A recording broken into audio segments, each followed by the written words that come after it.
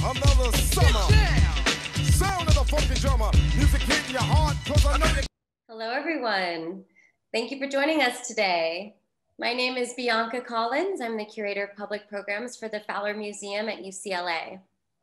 As a land-grant institution, UCLA acknowledges the Gabrielino Tongva peoples as the traditional land caretakers of the Los Angeles Basin Southern Channel Islands, and are grateful to have the opportunity to work for the indigenous peoples in this place. We pay our respects to the ancestors, elders, and our relatives past, present, and emerging. The Fowler is very pleased to present today's program as part of our Disrupt the Fowler series. Disrupt is a UCLA student design organization that aims to establish inclusive spaces and provide opportunities for students of all backgrounds to engage in creative collaborations. The Fowler is honored to partner with Disrupt and offer programs that break down barriers in the art world and promote innovative ideation through inclusivity, diversity, equity, and accessibility. President and co-founder of Disrupt, Gustavo Tepetla, will be representing Disrupt today. We are very honored to be joined by Estevan Oriol, a worldwide disruptor in photography. The subject and director of the Netflix documentary LA Originals, he captures both the glamour of Hollywood celebrities and the uncut reality of inner cities. Oriol reveals the true essence of his subjects in an unapologetic approach to photographic truth. During his conversation with Gustavo, we'll look back at some of his most famous images, including those of Ryan Gosling and Snoop Dogg, among others. If you have any questions during this program, we encourage you to submit them through the Q&A function found at the bottom of your Zoom screen. You can submit and upvote questions that you'd like to hear answered at the end of the program. In order to see both of our guests during the visual presentation, once the screen sharing begins, I encourage you to click View Options and then select Side-by-Side mode, which will allow you to see both guests simultaneously during the presentation. Okay. That's enough from me. Over to you, Estevan and Gustavo. Here we are. Hello. Hey, what's up, Esteban? How are you, brother? Good. How are you? I'm good. Thanks for asking. Once again, welcome for joining us today on this Disrupt the Fowler series. Just wanted to say again, big thank you for coming through for us. And so I just wanted to ask you right now, I guess we'll just jump right into it, right? Yeah, let's do it. Well, I first wanted to ask you real quick before we even jump into it. I want to ask you real quick, who were your major influences, and when were you first getting started? Like, what started it? What got you behind the camera? My dad, Heriberto Oriol, he was my first influence as far as, he got me into it. He handed me a extra camera that him and his wife had. And at that time, he wasn't really pushing photography. He was getting more into painting. So he was like, hey, man, you're living a pretty cool lifestyle. You're in East LA, all the time with your lowrider club, doing the lowriding thing. And then you're traveling with House of Pain, because at that time I was the tour manager of House of Pain. And he was like, you live a pretty cool lifestyle. You're traveling around the world, and then you're lowriding East LA all the time. And, it'd be cool to document that. So I started doing it little by little, and I got a little bit, at first I was a little intimidated to bring out a camera, because at that time it wasn't cool to carry around a camera, especially to, pull it out and put in people's faces and take pictures of them. So it was a really rare thing, not unlike today, where you see people, you drive by and you see people talking to themselves and taking selfies and doing TikTok videos on the side of the road and all kinds of crazy stuff like that. So, it's completely the opposite of what it used to be. So at that time, it was kind of you kind of had to break it in. You kind of had to smooth people over. You weren't really, just walk around. The only people that I knew that had cameras were like paparazzis, professionals, and tourists. And you could see any of those a mile away. The professional guys had a guy with a gold or silver thing, changing the light for them, or they had like, all different kinds of lights and equipment, and the paparazzis were just, stalking celebrities, and tourists, had a camera with a strap, and they had, a straw hat on, and they're walking around with black socks and, huaraches or whatever. Right. And you could just see them a mile away. So At first, it was a little bit hard for me, but I got more comfortable by using it with my people. You know, by using it with people that I was low riding with all the time, or by taking a with House of Pain touring, and then like other people that we'd go on tour with. I would become comfortable with them and friendly enough to where I could just bust out the camera and take pictures. But at first it wasn't easy. Let me ask you something, Esteban. If we can go back to the LA Fingers photo for a second. For sure. This is such an iconic photograph. Can you tell us like more in depth, like where was this photo taken? And also, like it's LA. What does Los Angeles mean to you? LA is my home. It runs through my veins. I take it with me everywhere I go. I wave the flag everywhere I go, and I'm all about LA. All three of my books that I put out was LA Woman, LA Portraits, and This Los Angeles. And all my merch is everything LA, from This Los Angeles to the LA hand shirt to the outline of it, the LA fingers to I put the This Los Angeles, like the one you're wearing. I put that on some shirts, to help promote the book. So everything that I do is about LA or in LA. And this photo, I took it in 1994 around, and then I started showing it to people around 1995. And I took it of a female LA gang member, and I was shooting some just photographs of her from a distance, and then I saw the hands, going up, and I was like, man, that kind of looks cool, and I went in and took like a close up shot of it. And at that time, I was shooting mostly photos of a person and their environment, so I wasn't really shooting details. And I started submitting my pictures to magazines. When they would do an interview, they'd say, "Hey, can you send us your 10 best photos or your 10 favorite photos?" And I would send them photos, and then I started noticing that they all kind of looked like the similar style. A guy like sitting on his porch, but you could see like the whole front of his house, or somebody standing in front of a liquor store, and you could see the whole liquor store, or you know, different things like that. And I was like, man, let me just change it up a little bit and send them some type of detail shot. So I'd send them like a shot of just a Dayton rim, some low riding, just the fingers and some females or some gang members or something like that. And I started noticing that the magazines were picking it up and using that as the first or biggest presentation of the interview.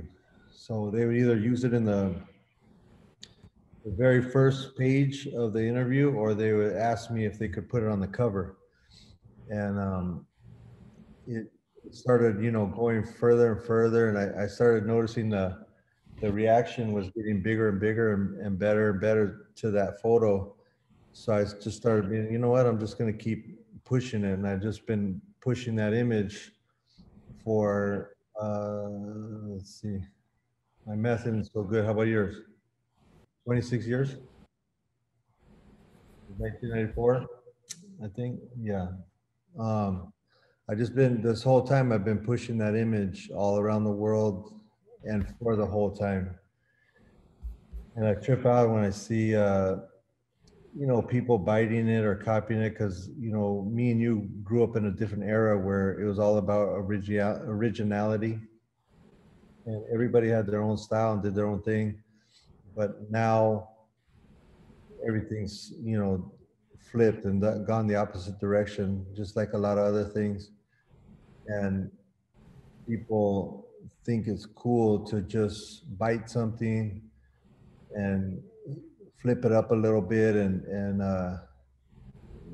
say like, oh well, I put the fingernails red, so it's not yours anymore. I added my own thing to it. I'm like, what are you talking about, man? You had lost your mind? Right, right. Anyways, I trip out on it, and it gets me hot. And at the same, they say like, I don't know who said it, but I don't know how they came up with it, but they say like, imitation is the best form of flattery, but I don't think that person got imitated and copied as much as I did, you know, Right. to the point where it's not flattering no more. It doesn't, it's not cool if H&M is making, you know, 100,000 shirts and making all the money and I don't get nothing out of it. If they just put different rings on the finger or something like that, like to me, that's not it's not flattering at all.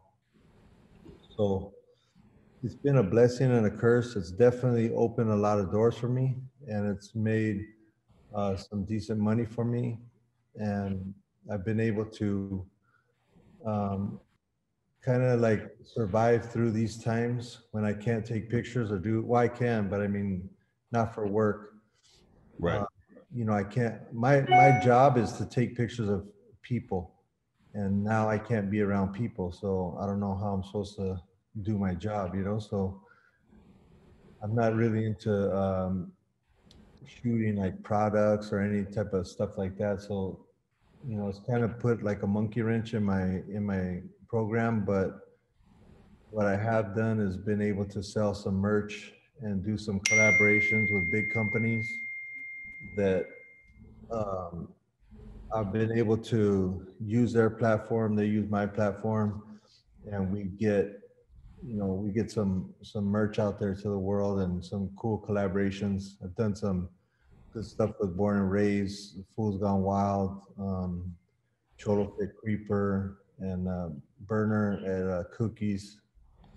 And that's pretty much what's carried me through this pandemic because I didn't qualify for the loans, and I didn't get my money from Donald Trump or none of that stuff. So luckily, I was able to put some pictures on a shirt, and people bought them and Right. bought some of my books. And man, thank, you know, I'm very thankful for that, for people that appreciate my work and support me like that.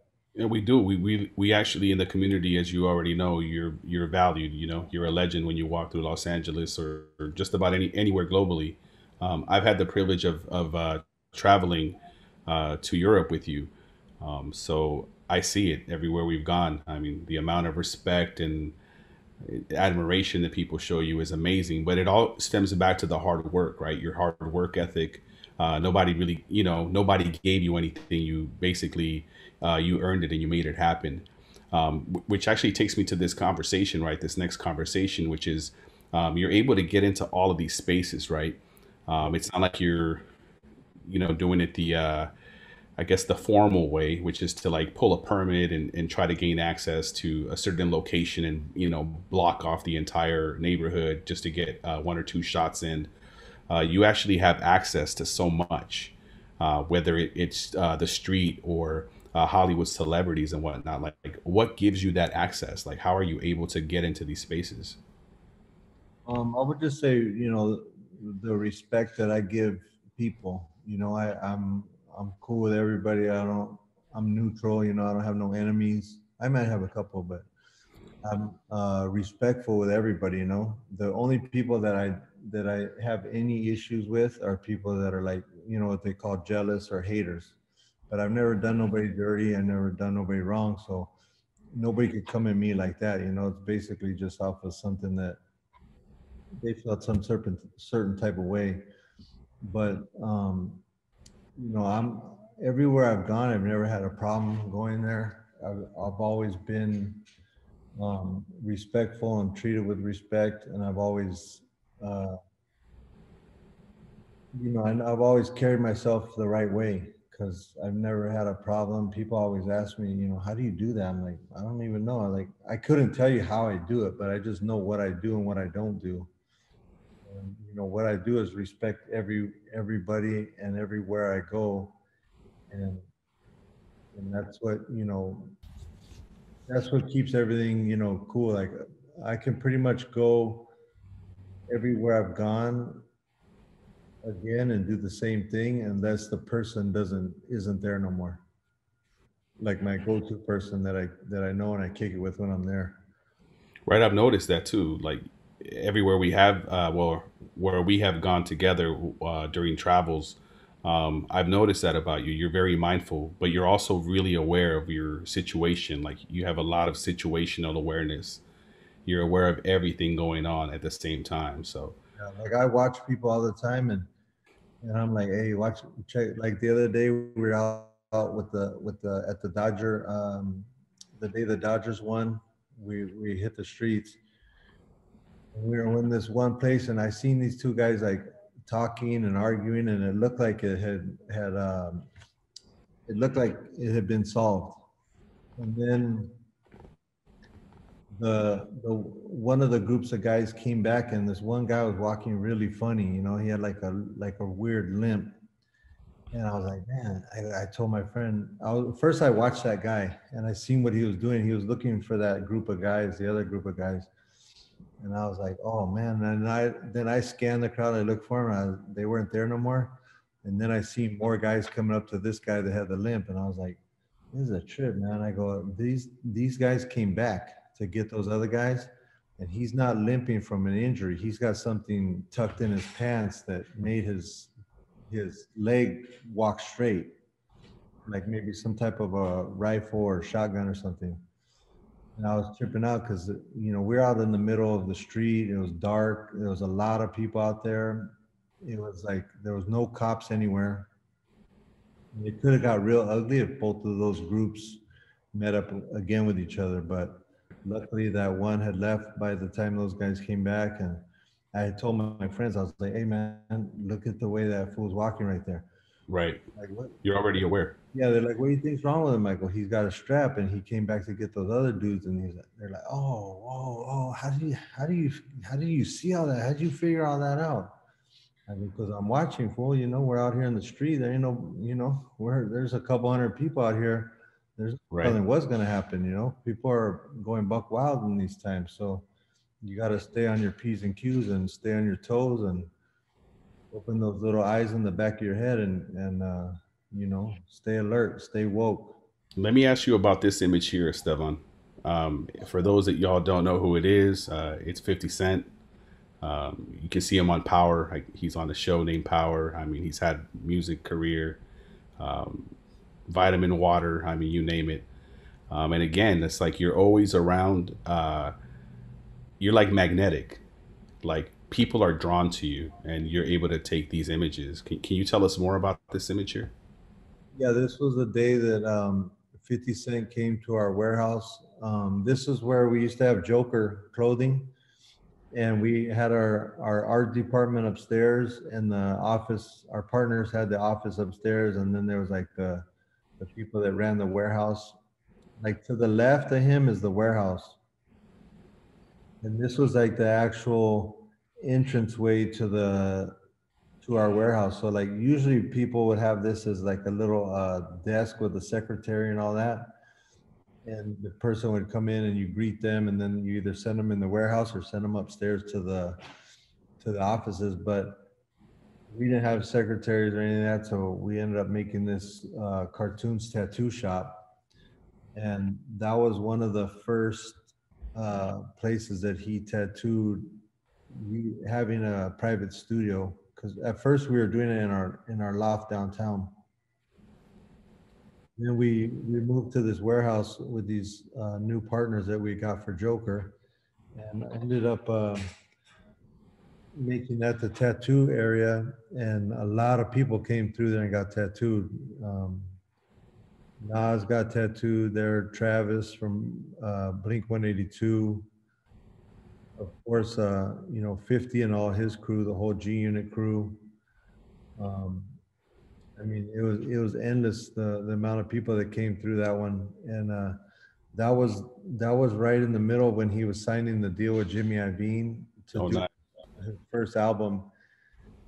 He had to leave that day or the day before. One of the days, Cartoon did the outline of the 50 on his back, and he had to leave and go have a meeting with Jimmy Iovine, and then he had to come back the next day and do the inside. Right, to feel get the feelings. Yeah, so What that was one of those 2 days. I'm seeing this image here. Can you let us know more about this? I mean, you have like LA legends here, you know. Yeah, this is one of my favorite shoot days. This was the first day that I got to shoot Snoop Dogg, and I was me and B Real we're still super tight. We're like brothers, but back then we kicked it together on a daily basis. And I told him, hey, I got to go shoot Snoop Dogg for the cover story, and it's like cover and 10 pages on the inside. He's at this place, Encore. You should roll with me. He goes, yeah, let's do it. Because I always just try to like hook up my friends and hook up people together. So I'm thinking like if I go there, if I roll with Be Real, it's going to be a good look for me with Snoop. And two, who knows, Snoop and B might, fire up a joint and end up doing a song together. So when we got there, I at that time, me and B-Roll, we co-owned Joker brand clothing together. And I told him, hey, let's take a box for Snoop. So hold on, this cart's going by outside the office. You hear it? Yeah. Sounds like he has metal wheels. Um, so that day, we went to Encore Studios in Burbank, and I took Snoop a box of clothes, and I was like, hey, Snoop, here's a gift from me and B Real. We have a clothing company called Joker. He's like, oh man, that's cool. He's like, can I wear some for the photo shoot? I go, hell yeah. So he put on, we had East Sider, West Sider, and South Sider sweatshirts, and he threw on the East Sider. And then I took him outside to the alley because I didn't want to shoot him inside in the that's another shot, that one of Eminem, that's at the same place a couple years later. But I didn't want to shoot him in the studio for 10 pages and a cover shot. So I took him outside, and I found this one guy's yard. We were in the alley and it said, beware of dog. And I shot him there. This one there. Perfect. And so I shot him right there. I don't know why. I was just like, man, this is a cool spot for us. So I just framed it up, and I think that ended up running pretty big in the magazine. And we walked around in the alley, and I did the whole photo shoot there. But it was cool when we got there, to see Nate Dogg, rest in peace, and Snoop playing the video games. Daz Dillinger was there, Dre was there, and like that's all West Coast heavy hitters right there. Like it doesn't Yeah, get no definitely. better than that. I was going to ask you too, like looking at that Eminem photo, we can go back to Eminem. And then just, I've noticed like too, like in all your work, you're able to capture like the essence of your subject, they always have this look, like you just know how to capture like that time. Like how do you know when to snap that photo? Like how to capture that? I think a lot of photographers would love to know. I'm not saying give away your secrets. Yeah, I It'll, just like when those guys were playing the video game, I just walked behind the TV and I just shot them. I was like, hey, is it cool with you guys if I take a couple pictures? And they're like, yeah, go for it, man. I go, just do your thing. I'm not, you don't gotta look at me or nothing. Just do what you're doing. And so I just hung back for a minute and let them start talking again, so it didn't feel uncomfortable, and let them, get back to playing the game. And then I walked behind the TV and I took a shot of them. And, as you could see, like Be Real was looking at me, and so did Daz, and the rest of them were doing their thing. But then this day, when I went back there, Dre and Eminem were doing work at the same studio. And I went around the other side of the board, like behind because all the boards at professional studios, they always had like two speakers, like on the shelf on top of the board where all the gauges are. And I just went in between those two speakers and shot that shot because, as you can see, there's no lighting anywhere in there. And I never really take lights. I'm not the setup light kind of guy. I just shoot with natural light or available light. So on this day, I didn't have no lights with me, and I was like, "Fuck, man, I really need to take a picture of Eminem. How do I do this?" And I went in the studio, and there's like one light shining bright down on the board so that the engineer could see. Eminem was sitting back like this, and he was writing and rapping. I was like, "Hey, Em, is it cool if I get a shot of you?" You know, he goes, "Yeah. What do you want me to do?" I go, "Can you kind of lean up so that the light's hitting you?" He was like, "Yeah, for sure." He leaned up. I took a couple shots, and I was gone. You know, that. But I think that I got some good. Like if you see the sheet that came on, because back in the day when you shot film, it came out on. Came Like out, on it the came out on stuff like this. yeah, your contact. Yeah, they call it a contact sheet or a proof sheet, so you could proof the lighting and stuff. So if you look at the contact sheet with Eminem, there's only like two of these strips with him.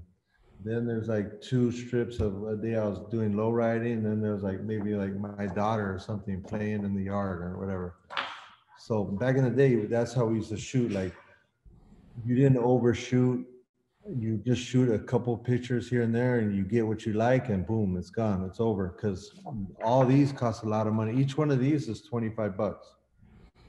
And I have 500,000 photos on here. There's 36.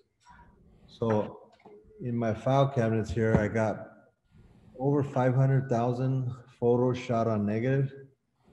And then I have a 96 terabyte drive that's full of, it has 80 terabytes of video and digital photos. So, you know, back in the day, the way you learn is by spending money. So you weren't out there.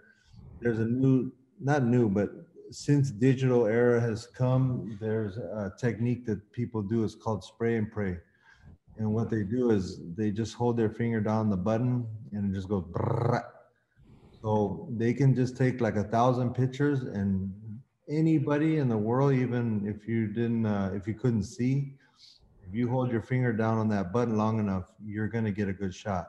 Sooner or later, it's gonna happen. So, but when you were spending money on it, you took your time and you really thought things out before you just keep flicking, because we didn't have a delete button and we didn't have a screen back then that you could see when you got a good shot. So when you click that button, you were making sure that you had the perfect shot that you like in there. Yeah, I noticed that too. Like when I was looking at the contact sheet that you just shared with us, Yeah. I was noticing you're only taking like 5, maybe 10 shots max. Yeah. And Like, getting see this right here?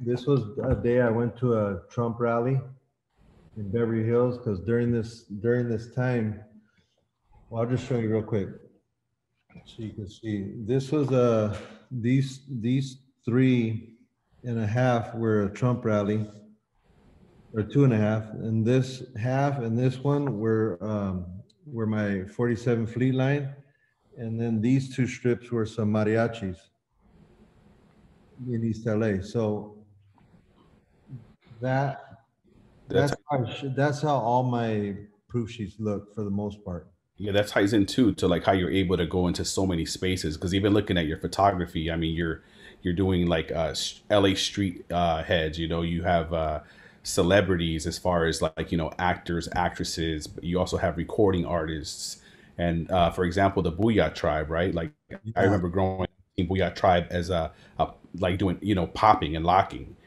at shows, and then also rapping as well. Yeah.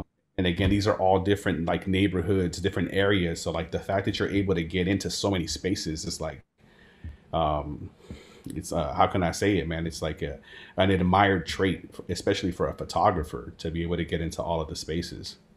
Yeah, it's been cool, man. It's been I've and like the trip about it is I've been to 56 countries, so I've been to a lot of different cities, and it happens the same way everywhere I go.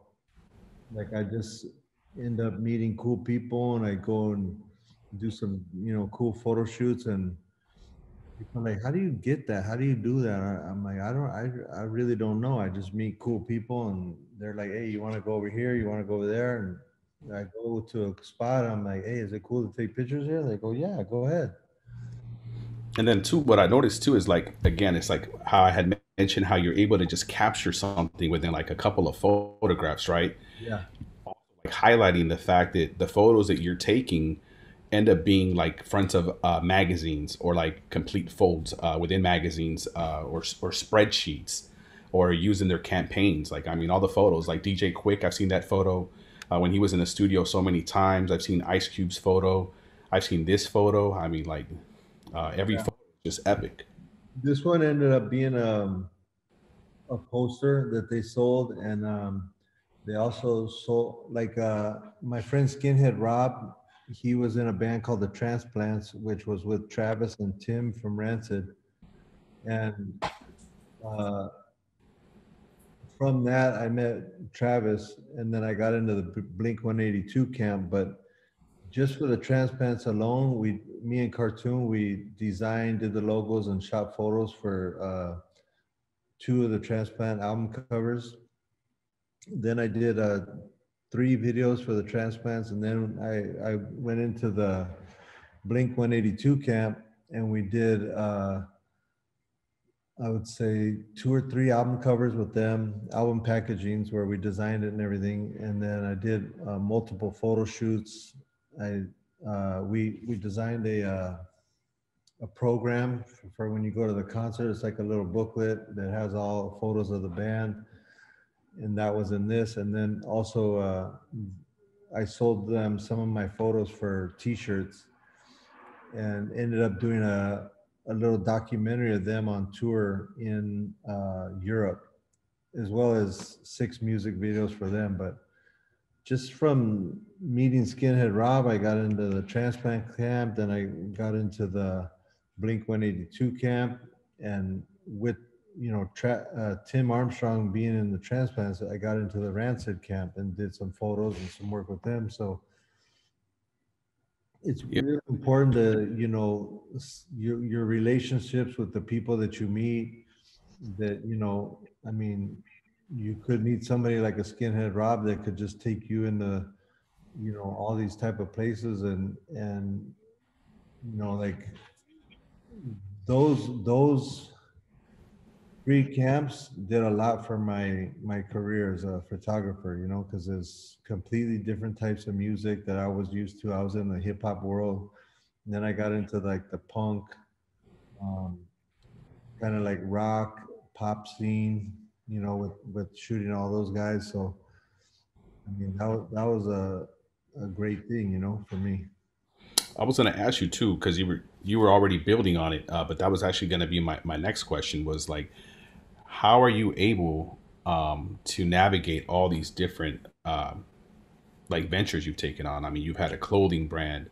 I remember I went to the Last Laugh, so there was a shop, tattoo shops. I mean, there's just so much in the campaigning, campaigns for movies with epic actors, like Al Pacino, De Niro, um, campaigns or collaborations with Ford, with so much. I mean, you're everywhere, so how are you able to do that?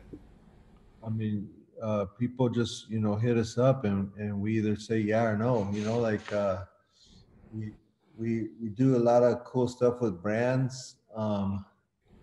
Some of it, it's those fine lines where you like, you're not down really with the brand, but you want to do the work, or you want the work, and also you have 20 people, under you, like 20 employees that you're responsible to bring in work to feed all those families, which is, it's kind of a big responsibility, and you're not thinking about it at the time. But I mean, things just start taking off, and the ball starts rolling, and you're like, you end up, like, I remember looking one day, I went into work, and I was the actual partner in the company, which meant I was the boss. And we had 20 people working for us, 20 or 30. And I kind of tripped out. I was like, whoa, like, I got 30 employees working for my company. Like, and it's my company. I'm one of the owners. And I kind of tripped out, like, just in seconds in my head, going like, damn, like if something happened to our company, like all these people's families would be asked out, they wouldn't have that security and everything. it tripped me out, you know. I was like, sometimes we're like, a job would come in, they're like, hey, we got this job for so and so, and I was like, what do you mean? And they're like, yeah, we got a job with this brand, isn't that great? I was like, what's so great about it? And they're like, well, it's good money. And I'd be like, yeah, but man, I'm not really down with that brand, it's like kind of corny, or it's not healthy, or it's not this or that. And they're like, hey, we got 30 employees, we got bills to pay, we got lights to turn on, like, sometimes you just gotta swallow your pride and go with the flow. And I was like, wow, that's a trip, but it was real, like we had all them people, and it came to an end. It came to a point where that company, we closed the doors, and all them people were, kind of like on their own. They're like back to, well, I don't have a job because that company closed down. I was like, well, that's when they say the the shit gets real. When your whole life has to change and go on another drastic, you know, a drastic turn in your life, and you're like, whoa, because that stuff makes you pump your brakes and really realize, like, all these times where you're looking at these great photos and you're like, you know, man, those were good times, but right now is not such a good time. And then though, like, you looking back on those good times kind of pushes you through those times to where you're like, you know what, I've done some great things, and I'm not, maybe right now is a bump in the road, but I'm gonna get back to doing those great things, and I'm gonna push through this and get back on the other side. There's like a lot of responsibility, right, when it comes to Yeah. having brands and taking care of people and providing opportunity. And so that leads me to my next question, right, which is what advice would you offer to any aspiring photographer that's interested in like following your footsteps? Because I'm sure there's a lot of people within our communities that look up to you. They want to be like you, because again, it's like that form of flattery, right? Yeah. Um, I mean, to me, it's hard to say what I could tell somebody to do because, like you said earlier, I didn't do it the traditional way. Like when I started doing photography, I didn't go to school or class, or I didn't see nobody that was out there really pushing the line, or, like, there were people doing what I was doing before me, and there's been a lot of people doing what I do after me. I just think that I moved and navigated through it a little bit differently. Like, I don't I don't know if people could do it the way that I did it. So if I'm telling somebody, hey, do it like this, like, I don't know if you could do it that way, because maybe that way isn't possible anymore. Like when I started, I was like working as a tour manager of a band, and I was in a lowrider club. So for me, shooting lowriders, I didn't have a camera and go, hey, I want to go shoot lowriders. I was lowriding. I had a car, I had a lowrider first. And then I would take my camera with me to different things we do, and I'd start shooting lowriders. Then I was on tour. I was a tour manager. That was my job. And I was like, oh, okay, I'm going to go to Paris and this place and that place, Japan. I'm going to take some pictures and, come back and show all my friends back here. So we'd go to Japan, and I'd be, as soon as we hit the ground, me and Muggs would be like, hey man, let's go check out the city. So me and Muggs would go, and I'd be like, hey, let's go to Eiffel Tower, homie. And, I'd take a picture of him in front of the Eiffel Tower just to show that we had really been to France and shit like that. So it's harder to say like, oh, go, or people see pictures of me that I've done with gangsters and stuff like that, and they're like, well, I couldn't really tell somebody, yeah, just go down to this neighborhood or go down to that neighborhood and, start shooting pictures, because, that's not good advice, That leads me to my next question for you, Esteban. Um, the fact that nobody can really duplicate you, right, or replicate your work or your work ethic is because you are an LA original. And so that leads me to the next question, which is, can you let us in a little bit, give us a little bit of insight on that Netflix documentary that you have right now currently playing, LA Originals? Yeah, that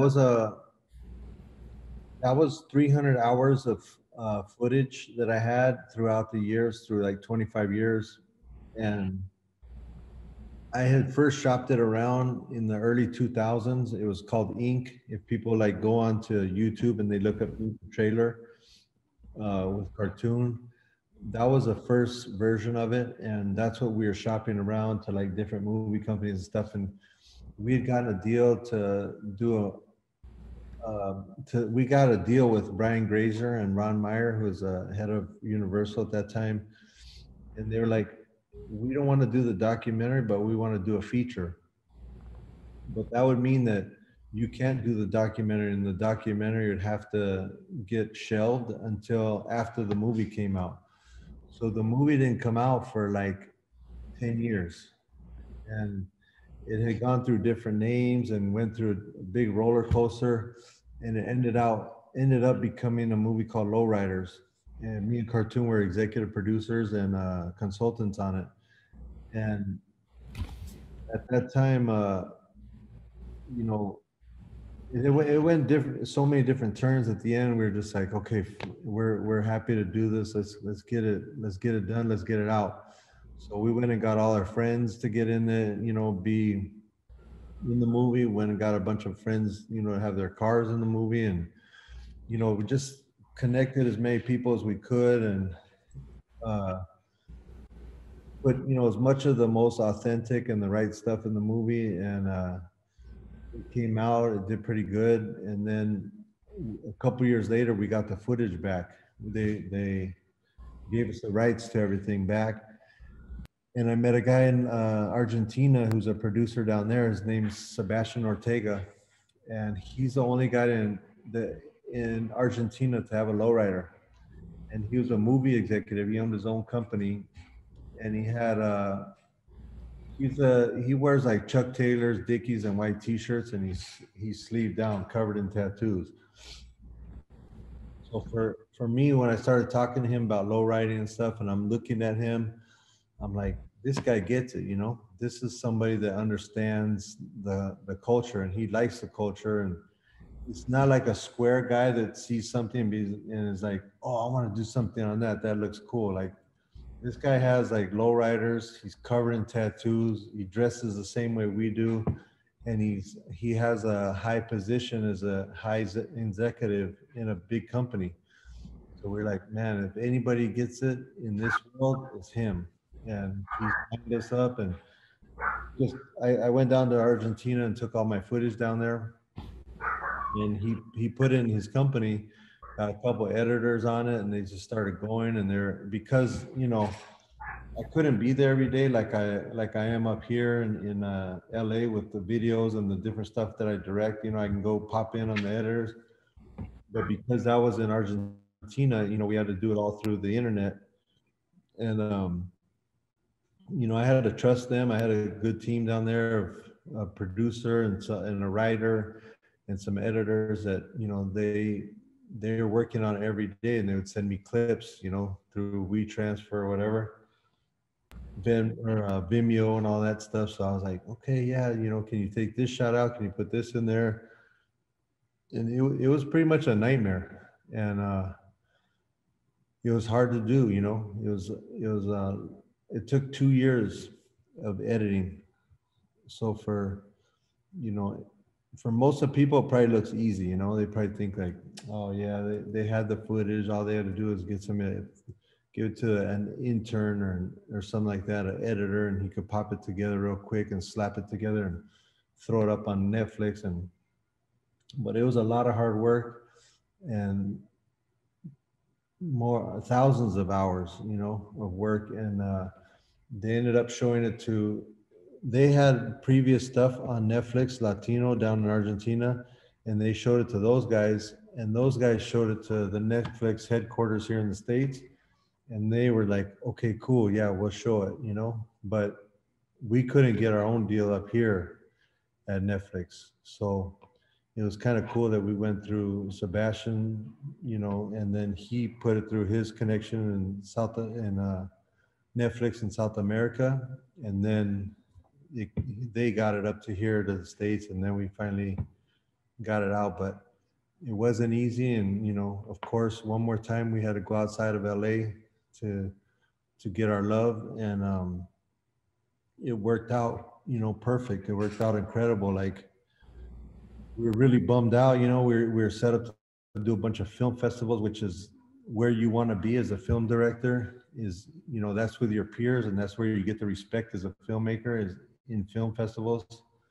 It's not like you can just throw it up. Anybody can be a film person now. You could just make a movie and throw it up on YouTube and call yourself a director. But it seems like you don't get the respect that you get until you enter the film festivals, where it's only people in the movie industry. And Netflix is getting like that. It's like that. It's getting taken serious. There's millions and millions of dollars in there. A lot of content is being made for there. And there's things like The Irishman that was made for, I think it was Netflix, but they had to release it. Yeah, it was Netflix. They had to release it in a movie theater for a certain amount of time for it to be put up for Oscars, for the awards. Because I guess one of the rules was if it doesn't hit the theaters, then it's not real. If it's just streaming, so they had to rent out a movie theater and put it through there and have people go to the movie theater and watch it, and then they were able to put it up for the awards. But it's a trip that they had to go through that, even with Joe Pesci, Robert De Niro, Scorsese, and all them. I was going to ask To, Esteban.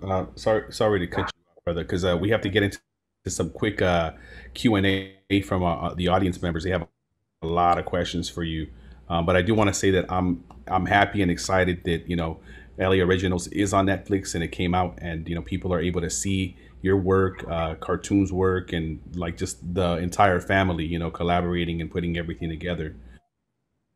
Because I think it's important to be visible.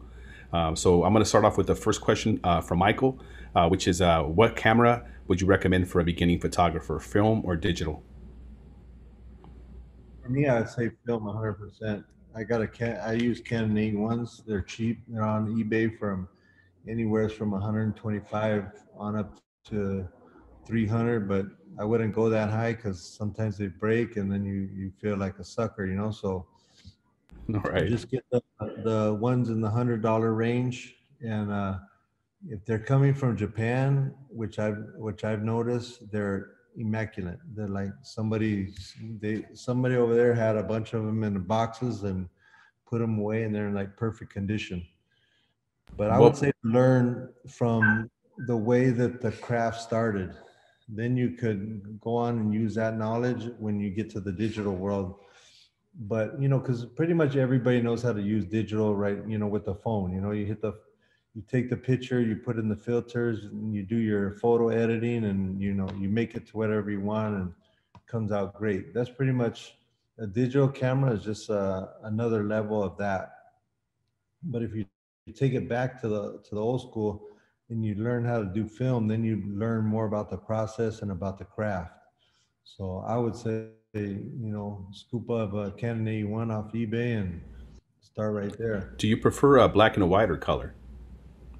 I prefer black and white more, 100% more.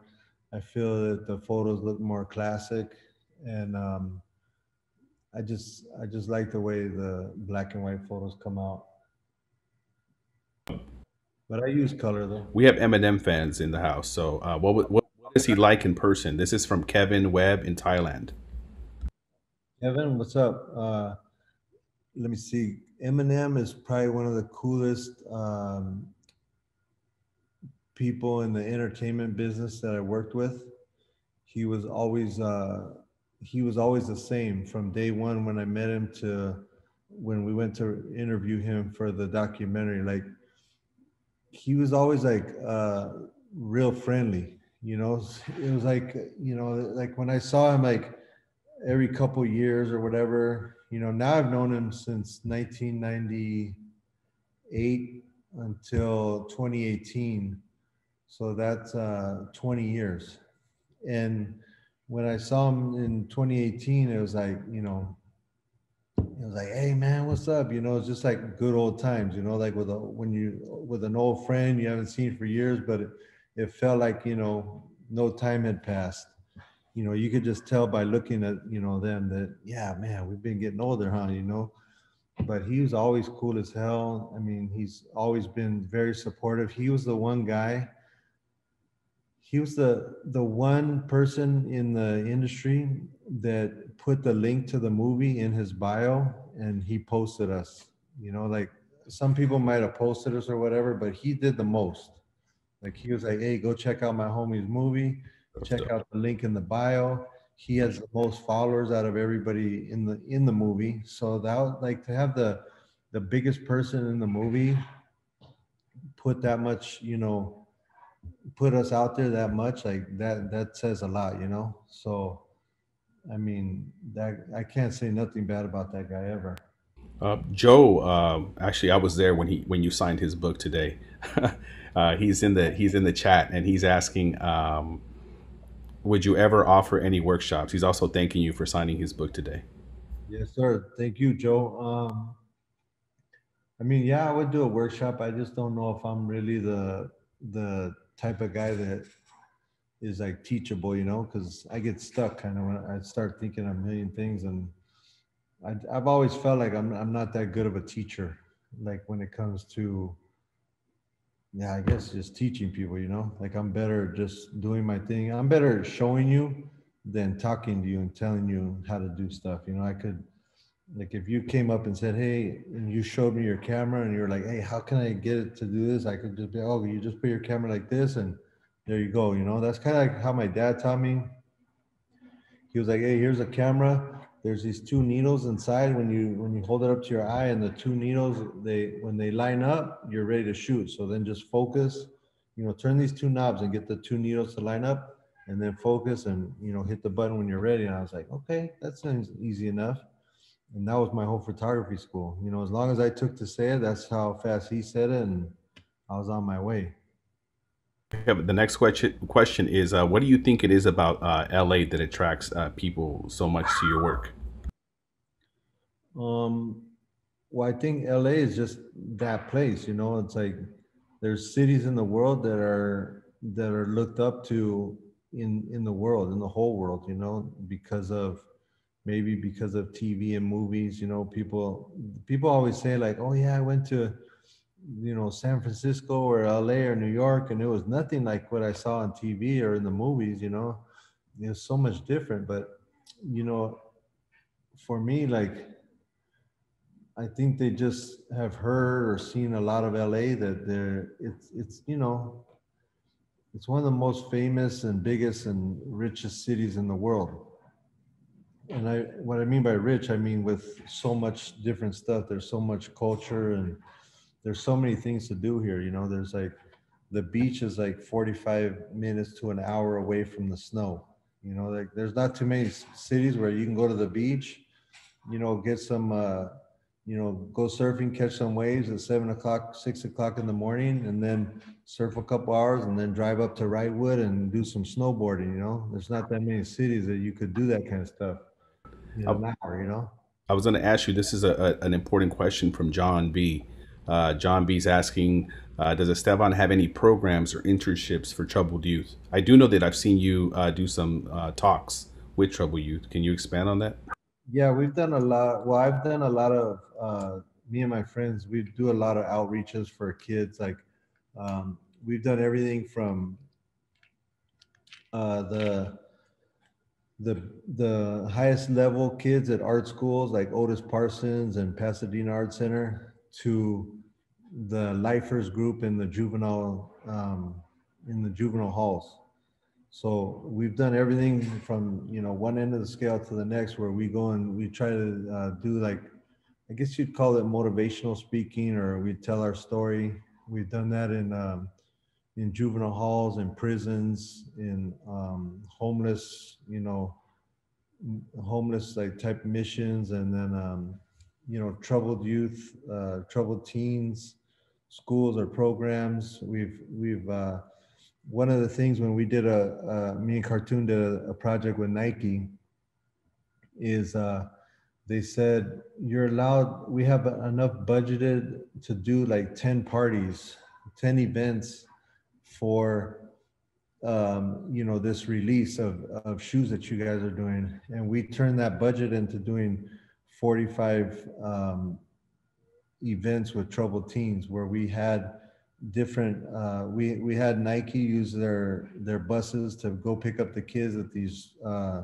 you know, troubled teen centers and bring them down, and we would do talks. We had a Nike Blue House, and me and Cartoon had an exhibit there, and we'd bring the kids down, and we had food, Nike pay for food to cater them and give them like a pair of shoes and a t-shirt after when they leave. So they'd come down, get some game from me and Cartoon, get fed, get, you know, a pair of shoes and a shirt, and then we'd send them home, you know, after seeing like all of the art and hearing our story. And it felt a lot better than if we would have had 10 parties where people are just coming and, you know, drinking wine, eating cheese, and saying how cool everything was, you know?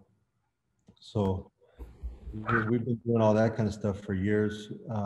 We never really, you know, put it out there. We didn't film it or take pictures of it really that much, because that's not what we were doing it for. We weren't doing it for the likes. They didn't even have social media back then. We were just doing it from our heart and because we wanted to help people out. Thank you, Esteban. Thank you. Thank you both so much, Esteban and Gustavo, for all of those awesome behind the scenes stories and real truths about, you know, the hard work that it takes to be a true disruptor. And we know how busy you are, Esteban, so thank you so much for giving us your time and energy today. Thank you. Thanks for having me. Yes, and thank you to everyone who joined us. This program has been recorded and will be available on our Instagram and on the Fowler website for you to revisit and share. And we hope that you'll join us again for our next program next month. Everyone have a great week. Thank you very much. Thank you, you too.